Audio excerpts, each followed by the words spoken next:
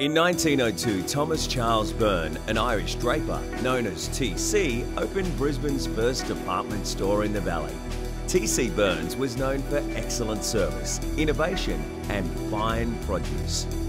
100 years later, his genes obviously carried through as his great-great-granddaughter Jan Power continued the tradition of fine produce, innovation and style with the launch in 1998 of Jan Power's Farmers Markets. People are realising now that they can get it from us and it lasts a lot longer than the bigger supermarket chains. So we cut the middleman out here and the produce is very cheap. Take this celery, that's $2.50 for a bunch of celery like that. Fresh out of the garden, the roots are on it, it's all fresh.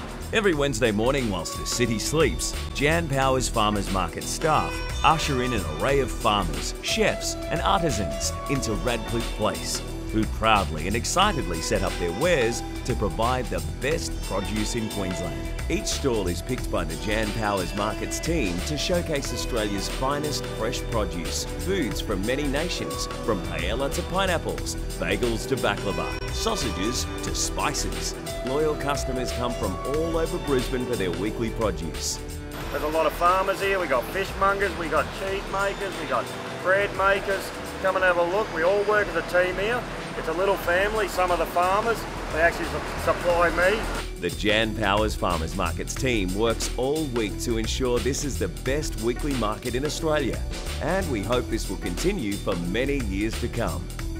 We invite you to join the good food lovers of Brisbane every Wednesday at Jan Power's Farmers Markets. Yeah, I've been coming every week for 2 years now. I really like the produce. It's kind of spray free, it's really fresh, really beautiful. TC Byrne would be proud.